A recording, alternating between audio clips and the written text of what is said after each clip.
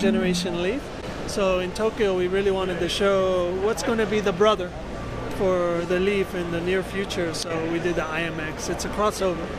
So we take the Nissan Intelligent Mobility and we give it a more SUV presence, a higher ground clearance, but still this aesthetic of technology, aerodynamics, but all in a more strong presence. What's happening in the next generation of EV platforms is, yes, the tires and the wheels are getting a little bit bigger. Also, the cabin is moving more forward, and the front volume is shrinking because of the EV motors are generally small, and the wheelbases can be long.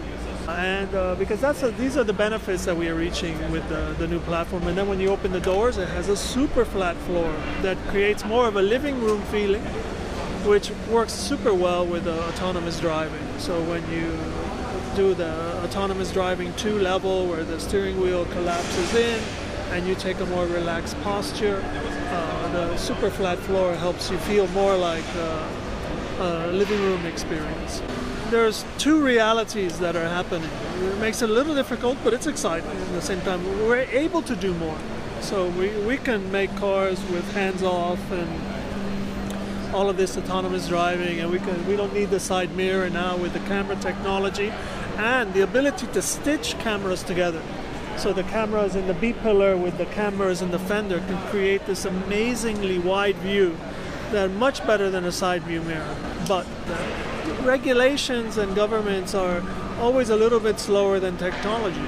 So, but I think eventually, especially when the safety benefits of technology are shown, the governments usually follow.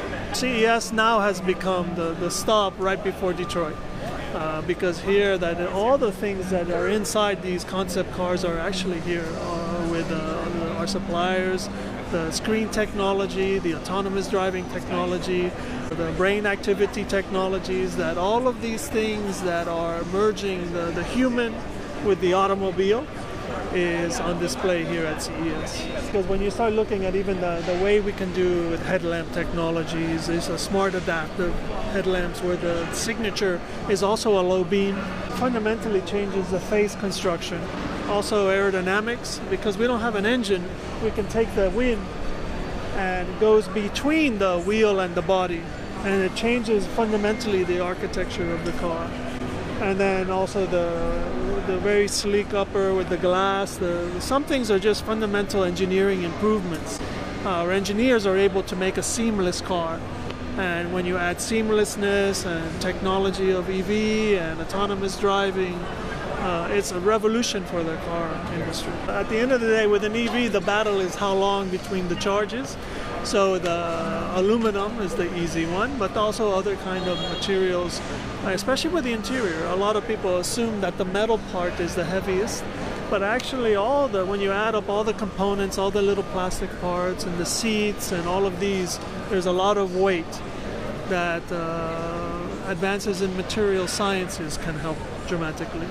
So what's happening is that, electric vehicles are actually very passionate when you drive them. I know the idea seems environmental, but the actual feeling, especially next generation cars, this has more torque than a GT-R. So for those people who really love driving, they shouldn't necessarily turn their back on EV until they drive it.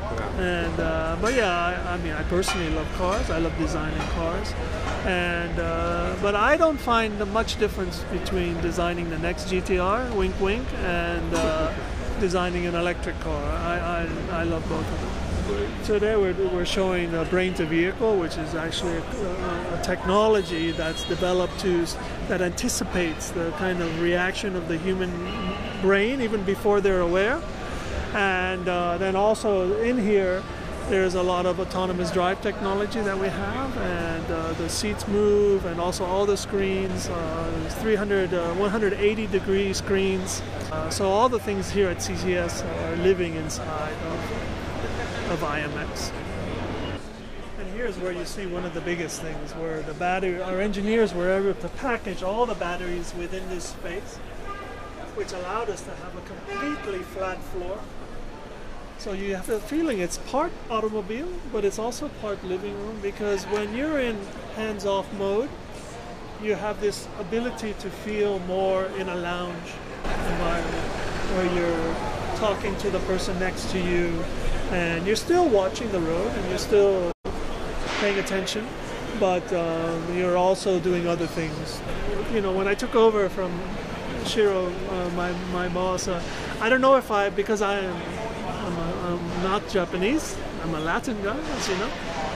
I had this feeling that I want to do my research. I've been in the company 30 years, but we started this exercise globally, all my studios, and to find the DNA of Japan and some interesting things. We discovered something called Ma.